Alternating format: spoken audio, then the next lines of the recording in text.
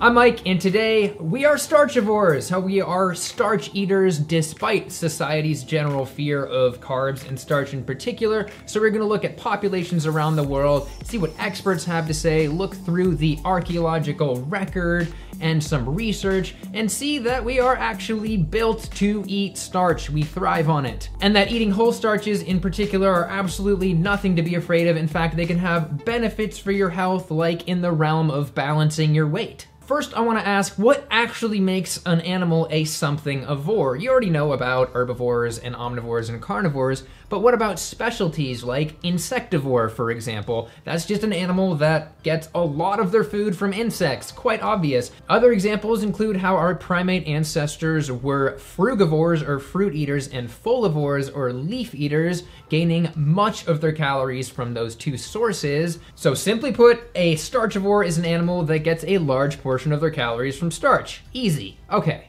But I have to admit, when I think of starch, I think of mixing that clumpy potato starch into water for a recipe, or making a non-newtonian liquid in science class, which is actually pretty cool, but at best maybe white bread. But we need to redefine our view of starch, because for our ancestors, it meant whole starches like tubers and legumes and certain nuts. And yes, as this study shows, even whole grains back into deep Paleolithic times 100,000 years ago. So what is starch exactly? Well, starch really is just sun energy that plants turn into glucose and then tie into a chain and pack into a crystal structure to store and also make it less digestible for animals. But with the advent of cooking, which makes calories in starch 30% more available, and also our development of starch digesting enzymes, humans became starch eating machines. And one person who's been harping on starch for a long time and also healing a lot of people through starch-based diets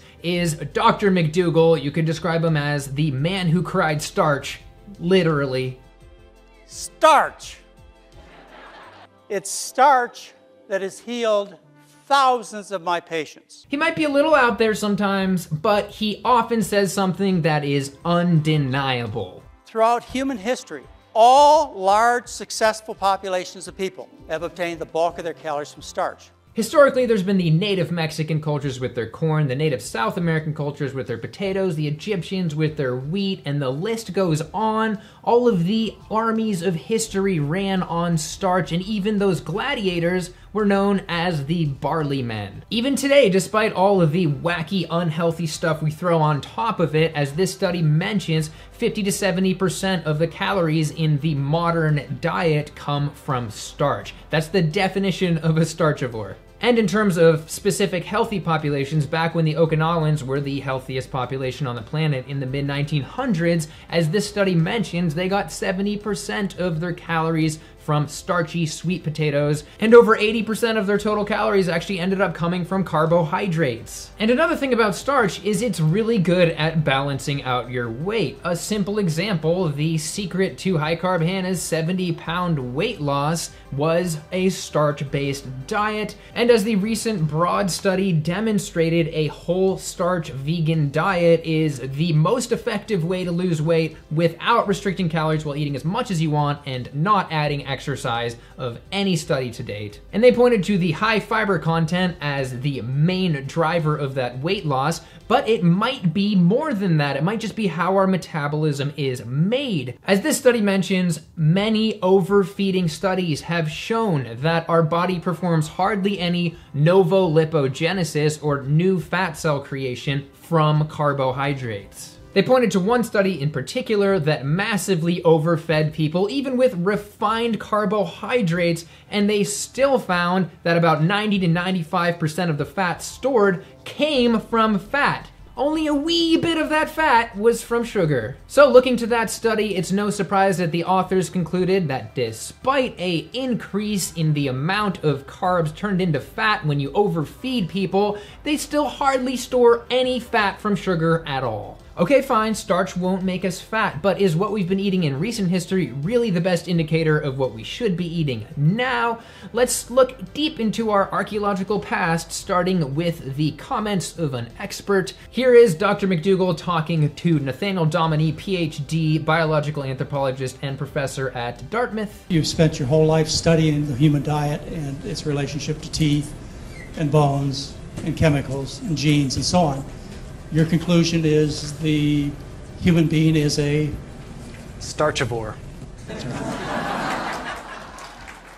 He also mentions that in order for humans to make it where we are now, we must have had access to some unique source of calories that no other animal really did. Something extraordinary happened in human evolution. Humans evolved an ability to acquire a resource that other organisms didn't have an ability to acquire. Meat is important to an extent, but not as important as the popular media might lead you to believe. It's unpredictable, it's hard to get. So fruits are not particularly reliable either, they're seasonal. The starches, the sugars that are kept in underground storage organs of plants are much more ubiquitous in the environment and much more reliable and are there pretty much year-round. In addition to the obvious benefits of cooking, one way we developed our ability to eat starch was Amy 1. It sounds like the next generation of robots that creepy dudes will marry, but it's actually known as the gene that makes your mouth water. The AMY1 gene tells our body to put amylase, the starch digesting enzyme, into our saliva. It strikingly accomplishes 30 to 40% of starch digestion. The rest happens from pancreatic amylase further down in the digestive system. As Dominy says, to digest foods very quickly in the mouth, and you can convert the starch in the mouth directly to sugar with the amylase in your saliva. And now for a final quick point as to why we do so well with starch, and that is simply that whole starches are complex carbohydrates that digest slowly because of the fiber, and they do not spike our blood sugar like simple sugars. They just release slowly through digestion, which helps prevent disease like diabetes. Now moving on, some say that it was meat that allowed us to grow massive brains, but meat just simply wasn't a novel source of calorie capable of supercharging brains. Otherwise, lions and bears would be flying planes instead of us. Here's Dominy again on the topic. Because there's not a very strong match between meat consumption and gradual increases in brain size, scientists have looked to other options. And given that plant foods are such an important part of modern humans that hunt and gather foods, the money is on plant foods and a shift in the kinds of plant foods as being the major driving factor in increasing brain size.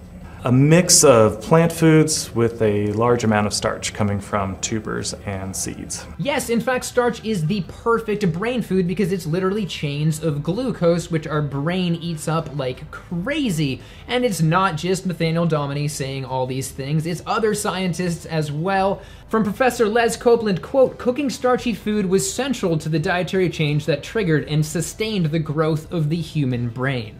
Copeland co-authored this paper, which caused quite a bit of the stir in the low-carb paleo community by stating that high quantities of starch were essential for the evolution of the human phenotype. They got so attacked by the paleo community that they felt a need to write an official response, which actually turned out to be a pretty good summary of the paper. The authors wrote, quote, "Our article, which was subjected to rigorous academic review, proposes a testable hypothesis that over the last 800,000 years, our ancestors met the considerable and sustained glycemic energy requirements of our expanding brain, reproductive and other tissues through a combination of carbohydrate, particularly starch consumption, the use of fire or cooking, and the evolution of multiple copies of the salivary amylase gene." In other words, we have been starchivores for the last 800,000 years, which is 4 times as long as Homo sapiens have existed.